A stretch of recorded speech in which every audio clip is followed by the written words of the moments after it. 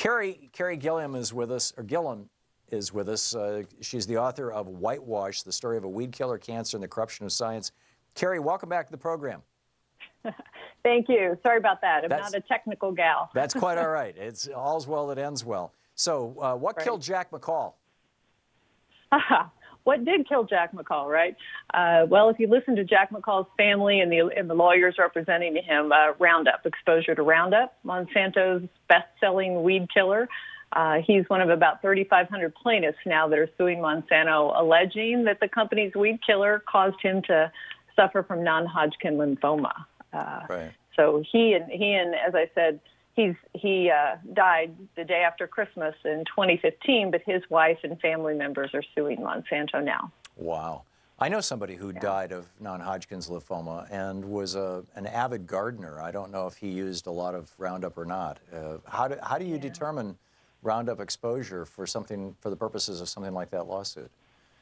Right. I mean, I think this is a challenging case. I have said before, I think the plaintiffs have a high hill to climb because it's always very difficult, right, to say one particular chemical causes, one particular disease and in that particular individual.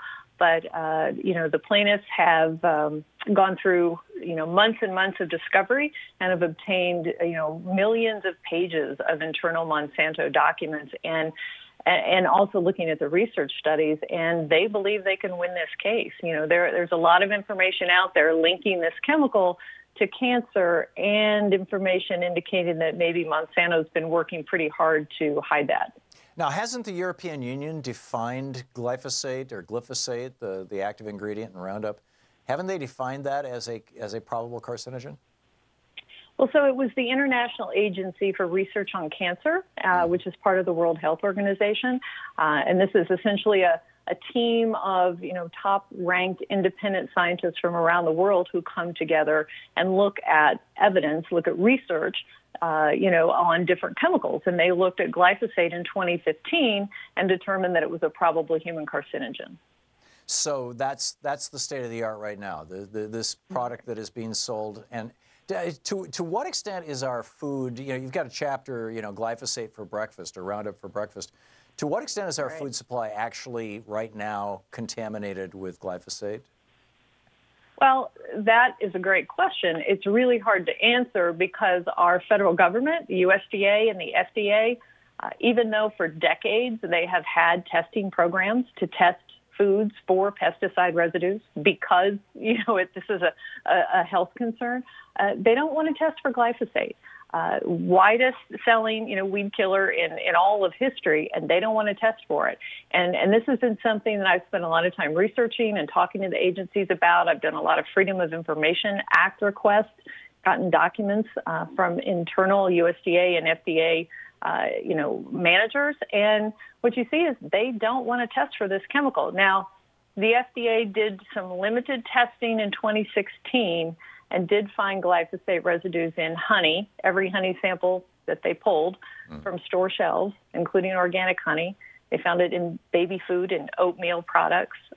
And a number of private citizens and nonprofit groups have tested and found it in cereals and snacks and a whole array of foods that we feed our kids every day. I've heard people, and we actually had a scientist on this program suggesting that glyphosate could be tied not just to cancer. In your book, you mentioned ADHD, but this one particular scientist was talking about how it interrupts the metabolic pathways of bacteria and thus screws up your gut bacteria and might even be associated with this explosion in the incidence of gluten intolerance, that it might be because just 15 years ago or so they started spraying glyphosate on wheat crops three days before harvest to make the stalks more brittle to increase the yield by 10 or 15%. What's up with that? Right. So Monsanto has recommended to farmers that they can spray this chemical directly onto crops like wheat and oats and barley and other things just very shortly before they're harvested, and that this will act as a desiccant. As you described, it will make harvest sort of more consistent and easier for farmers, particularly in wet, cool environments. And farmers have been doing this. And so what we're finding are residues of the weed killer in the finished food products. We find it in flour and, as I said, in cereals and snacks and things. And many scientists are evaluating that and are becoming more and more worried that this is interfering, with sort of gut bacteria and could be leading to a whole, host of problems, including, the theory that there's a gluten intolerance problem and some other things. Now, that research is not as developed as some of the research, tying it to kidney problems, liver, and the cancer problems. Yeah, this is pretty extraordinary stuff. We're talking with Carey Gillam, an investigative journalist and Huffington Post contributor, research director of U.S. Right to Know, author of the new book, Whitewash, the story of weed killer, cancer, and the corruption of science. Whitewash is the title of the book. The website, careygillam.com, CareyGillam.com. And you can tweet Carey at Carey Gillam, CareyGillam. Carey, thanks so much for being with us today. Thank you. And thanks for writing a brilliant book. The book, once again, is titled Whitewash. We'll be back.